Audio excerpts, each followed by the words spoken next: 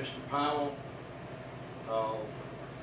Mr. Powell wants some discussion regarding the Lowndes County retirement plan.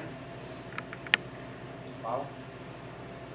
This has kind of been an ongoing discussion of mine that we've talked about several times, but I think we need a review of our pension plan, how it's funded and what the parameters are for it, and if we need to look at going to, instead of 100% pension-based plan, to a modified pension.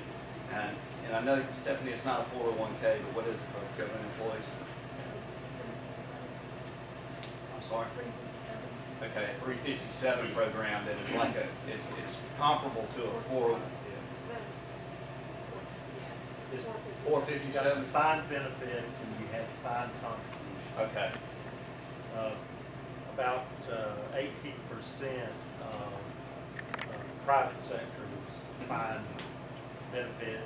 About 85% of the government is defined.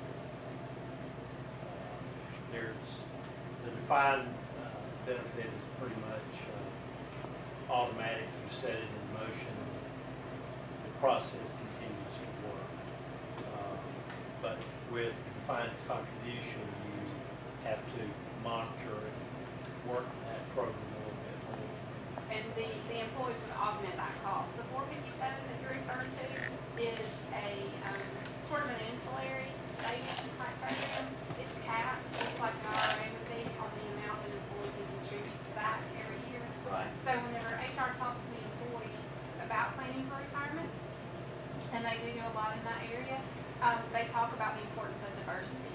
So the retirement plan itself versus the 457 are two different products that really complement each other. So we encourage employees to participate in both. I think one of the things that we've looked at is the value in our current plan, of course, as our employee base begins to age, and in the next 10 to 15 years, we're going to have a significant number of employees that are going to be eligible for retirement. Right. Your contribution that's required per employee continues to increase every year the closer you get to that.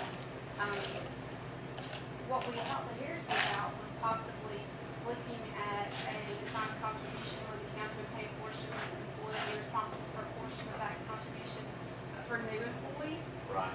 And you can also write into that, depending on how you want to, employees who are not vested in the county's program, and currently it takes 10 years to vest, they may choose to go with the new program because they would have some control and some flexibility to contribute more if they wanted to.